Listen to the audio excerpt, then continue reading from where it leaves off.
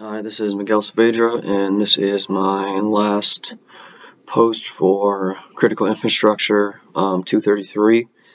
I'm at home now for Thanksgiving, so if you hear some background noise, surprisingly, the walls here at home are a little bit thinner than the ones up at UAF. Anyway, thoughts on the class and what we learned.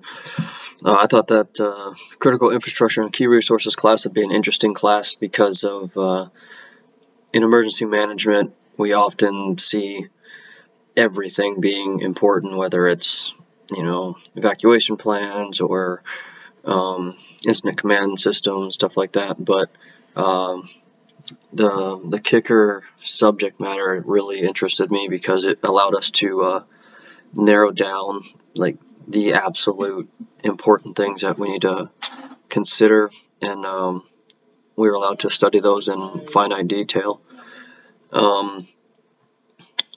As far as the class goes, I really enjoyed everything about the class. This was one of the few classes this semester that I actually look forward to working on every week. Every subject that we cover interests me, and a note for Professor Pennington. I really liked how, as a class, as a whole, we were allowed to reflect on each week's topic through the lens of like our own lives, our own towns, backgrounds, communities, stuff like that.